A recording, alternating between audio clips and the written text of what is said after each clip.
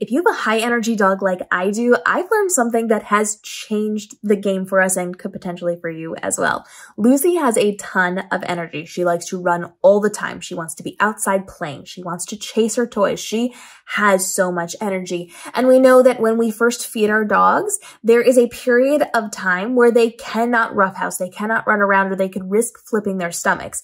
And so when we first wake up, I typically feed my dogs first thing in the morning. I'll take them out for a quick little walk in the yard, bring them in, feed them, let them out again, and then I'll have them settle.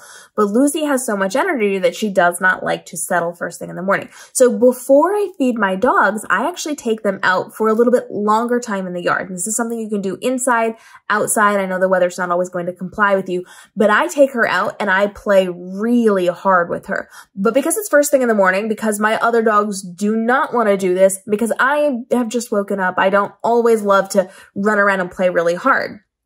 So I have found that the flirt pole or a teaser pole, which we've talked about a lot here on the channel, is a really good thing for me to allow my dog to run around and get a lot of that energy out without stressing the rest of us out.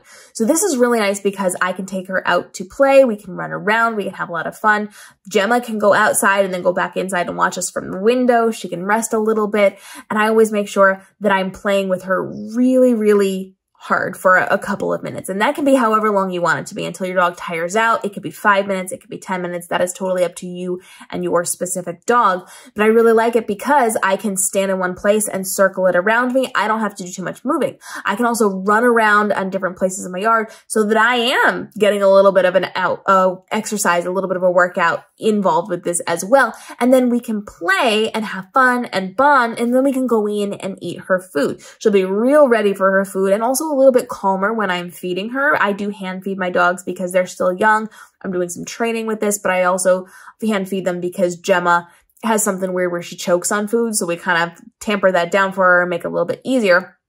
And so Lucy will be a little bit calmer when she eats as well if I have worked her out before we do that. Now, I don't do this every single day just because it's not conducive to our schedule all the time, but when possible, I am taking her out to play. And oftentimes it's with the flirt pole, but sometimes it's just chasing her ball, chasing her around. Sometimes it's different things, but for the most part, this is going to be easy and functional for us so that we can have fun, so that we can do these things without wearing everyone out. And there's lots of different toys you can attach to it, different ways that you can be doing this. We have videos on how to do this, but doing something that involves physical activity before feeding her in the morning has worked really, really well, so that she's calmer when she eats, so that she's not going to have a fit when she has to sit in her crate for half an hour after she eats to make sure that they're not rough housings and nothing's going to happen to them physically. And she is going to be calmer throughout the day if I am then playing with her first thing in the morning and then sometime throughout the day, making sure that she's getting enough exercise and stimulation.